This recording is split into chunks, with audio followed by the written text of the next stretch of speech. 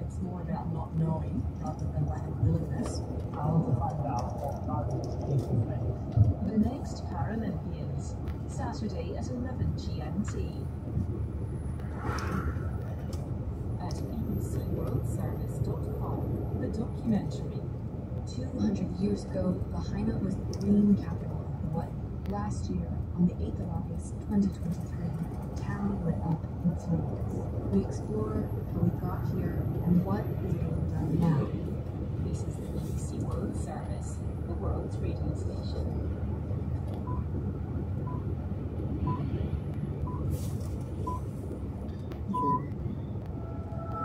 Hello and welcome to the studio on the BBC World Service with James Bucknell and Victoria London. Coming up on the program. Start in the United States at the National Convention in Chicago. 10,000 people attended US President Joe Biden's speech. He's no longer a candidate for November's election, but still had plenty to say.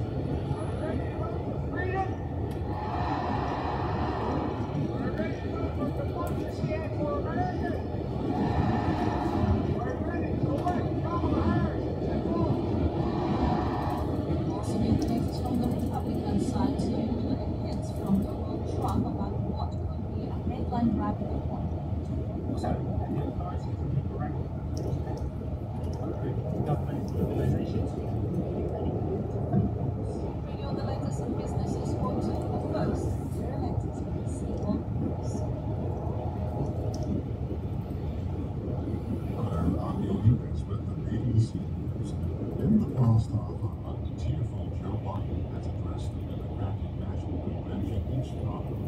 The crowd shouted, "Thank you, Joe," with sustained cheers and virtuous applause. In a forceful speech, the president rated Donald Trump as a threat to democracy, saying there was no place for political violence. He said that he and Vice President Kamala Harris had helped to get the United States back on track. I stand before you now. With all this money to support, democracy has prevailed.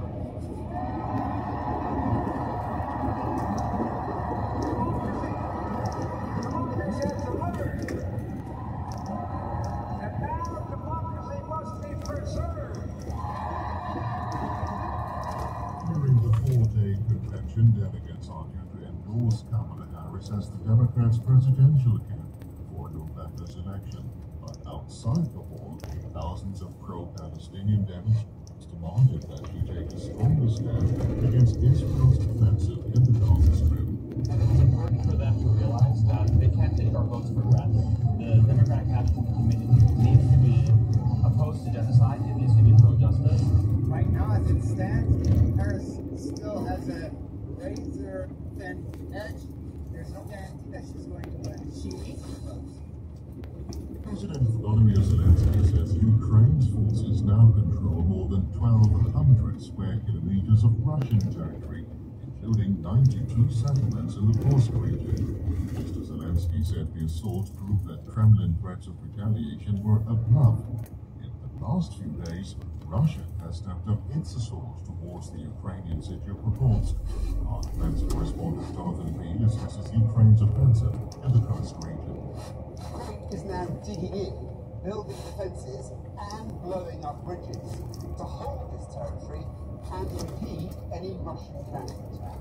This has all been a blow for President Putin. His rigid Russian military couldn't beat a foe, but so far been relatively slow to respond. But President Putin may also be biding his time, still focusing his resources on making gains in eastern Ukraine. Investigation is on the way into the death of a politician from the governing Colorado Party in Paraguay. Vladimir Gomez died during a shootout with drug enforcement agents. The police were looking for Mr. Gomez's son, who is suspected of money laundering linked to drug trafficking. They say they returned fire after they were shot at. Mr. Gomez's lawyer and family insist he was unarmed. World News from the BBC. Reports that the North Korean soldier has defected to South Korea. The soldier, who's been identified as a sergeant, crossed the border at Gosan in Gyeonggi one province has apparently expressed his wish to defend. The Palestinian militant group Hamas has announced that several of its senior figures were killed in an Israeli attack on Al-Shati refugee camp west of Gaza City on Monday. Hamas described them as associates of its political leader Ismail Haniyeh, who was assassinated in the Ukrainian capital 3 weeks ago.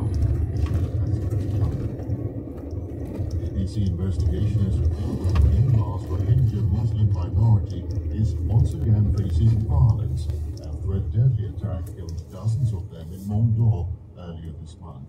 Witnesses who fled to Bangladesh blamed the presence of the Arakan army who have been fighting Myanmar's military government. One man whose 8-month-old child was killed in the bombing. Rohingyas were being attacked by both sides of Myanmar. We are being targeted by the Arakan army and the Myanmar military. That is almost every day. We are helping. The Arakan army has denied any involvement. Many Rohingyas fled Myanmar after the country's military killed thousands of them in 2017. Those killed are the subject of a trial investigation. A former U.S. Republican Congressman George Santos has pleaded guilty to identity theft and wire fraud as part of a plea deal with federal prosecutors. Santos, who was expelled from the House of Representatives last December, was indicted in 23 corruption charges. The New York congressman had spent money on Botox treatments, local goods, and pornography. BBC News. Thank you for that news. Hello and welcome to Newsday on the BBC News. Victoria Wanda and James Cotton. In the programme today, we're going to focus on the start of the Democratic National Convention, in which the party will formally nominate Kamala Harris as its candidate in November's US presidential election. To start her election today, she replaced President Joe Biden. We can tell us your thoughts on the race for the White House on our usual number, +44 7786 20 50 85.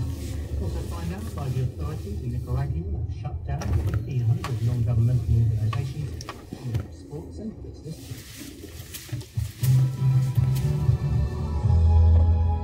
Well, we are starting no other place other than Chicago in the United States, where in the past half hour, a tearful Joe Biden has taken to the stage of the Democratic National Convention, and as the crowd chanted, "Thank you, Joe, we love you, Joe," amid cheers and rapturous applause. The president is still speaking, so let's just dip into hear what he's saying. I love the job, but I love my country more. I love my country more. And all this talk about how I'm angry at all those people who said I should step down. It's not true.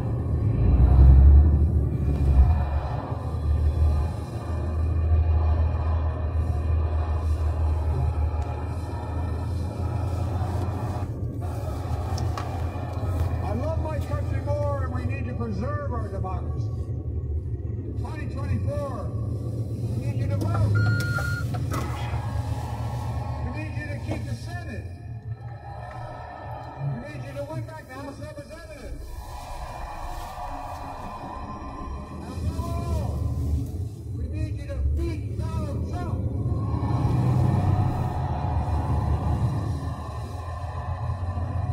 Now elect Kamala and Tim, President and Vice President of the United States of America. They'll continue to lead America forward, creating more jobs, standing up for workers, growing the economy, lowering the cost of American families so they just have a little more breathing room. We've made incredible progress. We have more work to do. And Kamala and Tim will continue to take on corporate greed and bring down cost of food. We'll keep taking out Big Pharma, making insulin $35 a month, not just for seniors, but for everyone. And capping prescription drugs. Speaking live there at the Democratic National Convention there. Well, that correspondent is there. Quite a lot of emotion, quite a lot of positive feelings for Joe Biden throughout the last couple of hours. you're right. He got a long standing ovation, chants of "We love you, Joe." There's huge warmth for him and appreciation for him, for his achievements, for his legacy in the room tonight. You know, what this has done is provide a platform for him to gracefully hand over the torch to Kamala Harris. But don't forget, just a few weeks ago, you know, Democrats were in despair about Joe Biden's failings, incredibly worried that he was going to fight against Donald Trump. Tonight, that seemingly is all forgotten, all forgiven. It's now about thanking him for what he's done for the party, what he's done for America, and listening to him now play this supporting role for Kamala Harris. I mean, that is the aim of this convention, to run up more support for Kamala Harris, to keep the momentum going for her. And he has played that role tonight, but this is so emotional because it is effectively a farewell speech for him too. And you can hear that he's going through his list of achievements, talking about things that he has done with his presidency, and setting out what Kamala Harris would do in the future, and drawing that distinction between her and between Donald Trump, and why he believes voters must vote her in to save democracy in America, as he's put it. Yeah. But yeah, it is emotional for people who want to, for Democratic supporters who want to say thank you for everything he's done. It's quite a contrast to how they felt about a month ago. Yeah, absolutely. Sort of Joe Biden in tears and his speech as well. So if then there's a big chance to make the case, hey, I'm a great president, Kamala Harris will be a great president too. What's the basis of the argument? What are the lines pushing? Rather than detailed policies, because you know Kamala Harris has had good thrust into this. She hasn't had time yet to really lay out her agenda. We're going to hear more from her later in the week.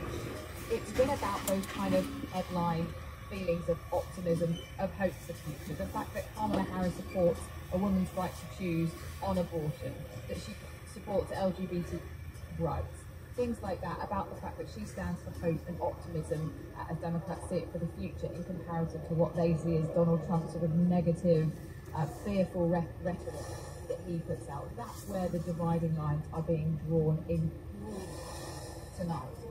Later on in the week, of course, there's going to come a moment where Kamala Harris can't just rely on good vibes alone. She's going to have to put some more flesh on the bones with her policies. But this has been quite a scramble behind the scenes, not only to get this show ready for this evening, and it is a big arena spectacular show. That's how politics is done at party conventions in America.